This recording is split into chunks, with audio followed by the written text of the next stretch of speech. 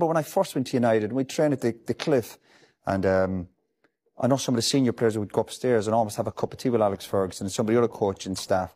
Rob would be up there, Brucey, Pally, and they'd be all having a chit-chat. I never wanted that relationship with any manager I worked under. I never wanted to have a cup of tea and a bit of chit-chat. So when I did become the manager, I think our relationship was, if I want to analyse it, I think we really both loved and wanted to do what was best for Man United, and there was huge respect between us.